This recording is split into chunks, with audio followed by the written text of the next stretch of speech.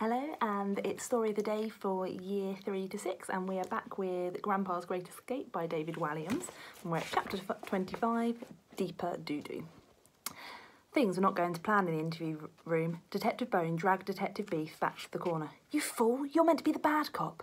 You can't just say, 'if you would be so kind.'" "No?" asked Beef innocently. "No, you're meant to be menacing." "Menacing?" "Yes."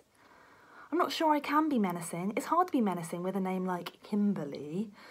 "I don't think they know your name." "You've said it 100 times, exclaimed Beef. "Oh yes, sorry, Kimberly," replied Bone. "You just did it again." "Apologies, Kimberly." "And again." "I promise it won't happen again, Kimberly."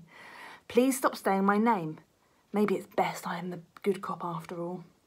"But you just said you wanted to be the bad cop." "I know." Beef looked very sheepish. "But I've decided I would like to swap, if you would be so kind." Bone hastily agreed. The interrogation was fast turning into a farce. All right, have it your way. You be the good cop, Kimberly, and I'll be the bad cop." "Thank you. And remember, please don't call me Kimberly in front of the suspect." "Sorry, did I call you Kimberly again?"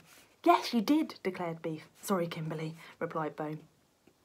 Jack couldn't help himself any longer and laughed, and it leaped right out of his mouth. "What's so funny?" demanded Beef angrily. "Nothing, Kimberly," sniggered the boy. Kimberly looked as furious as somebody called Kimberly could look. "Now they know my name, and it's all your fault." Bone was not ready to accept all of the blame. "I think your mother and father are most at fault, really, for naming you Kimberly Beef in the first place. Why on earth would they give you a girl's name?" "Kimberly is not a girl's name," Beef shouted. "It's unisex." Other supposedly unisex names Mr. and Mrs. Beef could have called their bouncing baby boy included Alice, Carol, Hayley, Jordan, Lindsay, Marion, Meredith, Paris, Sandy, Stacey, or Tracy. "Oh yes, of course it's a unisex name. You meet so many men called Kimberly," said the detective, before composing himself. "Now, look, we have an interrogation to do, remember?" Yes, sorry." "And remember, you are now the good cop, so try and be nice." Yes, I'm a good cop. Good cop, good cop, good cop, good cop." Beef repeated it over and over again like a mantra so he wouldn't forget. "Let's do this," said Bone confidently. "Is there time for a very quick pee?" asked Beef. "No, I told you to go before we started." "But I didn't need to go then." "You just have to hold it in." "How?" "Cross your legs or something. Whatever you do, just don't think of a trickling stream." "Oh, now all I can think about is a trickling stream." "Detective Beef, you are making us both look highly unprofessional." "Sorry. We are meant to be two of Scotland Yard's finest detectives. The finest." "Then let's do this." Beef and Bone strode back over the table with a renewed sense of purpose. "Right," began Beef. "Would you like to come over for dinner?" Jack and his grandfather looked at each other in disbelief. "That's too nice." "But you told me to be the good cop. That doesn't mean you invite them over for dinner." Beef thought for a moment. "Lunch?" "No." "A coffee morning, then?" "No. Look, Kimberly. Don't call me Kimberly." "Kimberly, let me run this interrogation from now on, okay?" Beef descended into a humongous sulk. This sulk was so humongous that now the detective refused to speak, nod, or even look at anyone in the eye. Instead, he just shrugged at everything. Bone returned his steely gaze to Grandpa and soldiered on alone. 3 priceless antique aircrafts were badly damaged today. "Would you care to explain yourself?" "He didn't mean any harm," protested Jack. "It was an accident, I promise." "You've been very quiet, old man. What do you have to say for yourself?" demanded Bone. Jack's eyes darted to his grandfather. Was the old man about to say something that would drop him into even deeper doo-doos? Chapter 26, Turning the Tables. Down in the underground interview room of Scotland Yard, Jack looked nervously at his grandfather. What was the old man going to say? Grandpa straightened his RAF club tie before looking Detective Bone straight in the eye. "I have questions for you," he declared. "Whatever are you doing?" Jack whispered. "The only way to beat the Gestapo is to play them at their own game," Grandpa whispered back. "No, you don't have questions for us, old man. That's not how it works," replied Bone, with a note of disbelief in his voice.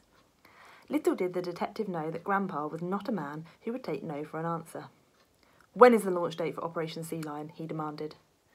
"Operation what?" asked Beef. "Don't play the fool with me. You know darned well what I'm talking about," said Grandpa as he stood up and started pacing the room. The two detectives shared a look with each other. Now they were even more confused than Grandpa. The pair had absolutely no idea what the old man was on about. "We really don't," replied Bone. "You can never win this war of yours, and you can tell your friend Mr. Hitler that from me." "I never even met him," protested Beef. "Neither of you are leaving this room until the start date for the ground offensive has been given to me." Having been an officer in the RAF, Grandpa carried with him a natural sense of authority. The two detectives were cowering at the tables, having turned on them. Jack was impressed. "But I'm meant to be playing badminton later," said Bone. Grandpa stopped pacing the interrogation room and leaned over the table. He brought his face closer to Beef and Bones. Despite his age, the old man was formidable. "You are not leaving this room until you tell me." "But I really need a pee," begged Beef. "I'm going to wet myself." The poor man looked as if he was going to burst into tears. "Tell me the start date for Operation Sea Lion." "What shall we do?" whispered Beef. "Let's just say anything," replied Bone. Then both answered Grandpa exactly at the same time. "Monday, Thursday." This had the effect of making them look like liars, which of course they were. "Come on, squadron leader," ordered Grandpa, and Jack stood up to attention. "Let's leave them in here to sweat it out. We'll be back in the morning." Grandpa spun back towards the policeman. "You better tell us the truth then. Oh my goodness, there will be trouble." With that, the old man marched over to the huge metal door of the interrogation room, and Jack followed closely behind. The two detectives watched in stunned silence. Thinking quickly, Jack swiped the keys from the lock and pulled the door shut behind them. His heart was racing as he turned the key once more and locked the two men in. Click. Just at that moment, the detectives realised that they had been had. They raced towards the door to try and open it, but they were too late. They started pounding on it for help. "Brilliant work, sir. Now, let's run," said Jack as he tugged his grandfather's lead. "There is one last thing, squadron leader," replied Grandpa. He slid open the hatch in the door and shouted through it to the two detectives. "By the way, Kimberly is definitely a girl's name." Then Jack and his grandfather raced off down the corridor and up the stairs and out of Scotland Yard. Tomorrow we'll be at Chapter 27, and we shall find out what Jack and his grandpa do now they have escaped Scotland Yard.